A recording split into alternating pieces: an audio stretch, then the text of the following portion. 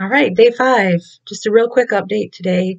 It is Sunday and we have a lot going on, but wanted to make sure that I updated everybody. So this morning I made my own version of a green smoothie and I took out the romaine and it was way better. And I added plantain, half of a plantain, because that is a starch, a resistant starch that's allowed. And then strawberries are in season in my backyard right now, and so those are also allowed at very small quantities. So I did spinach, avocado, plantain, strawberry, about 3 or 4 strawberries, and then the monk fruit sugar, water, and ice. So it was nice and cold, and it was delicious.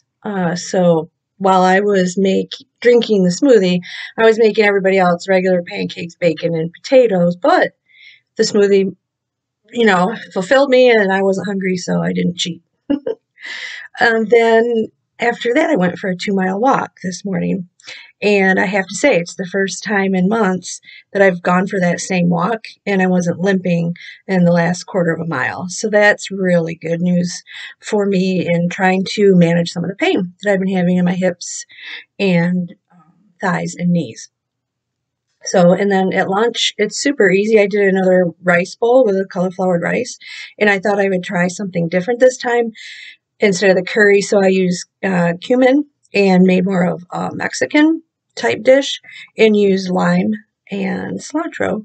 And what I had with that was on top of the colored flowered rice was some, yeah, I just had it and I can't remember. Portobello mushrooms. That's what it was. And so there's a little kind of a texture of meat in there, and mushrooms are actually very good on this Plant Paradox program too. So heading out to a birthday party for our son. I made everyone's favorite cake, Texas sheet cake with a peanut butter fudge icing. So I'm going to have a big jug of water to keep myself away from that because it is delicious.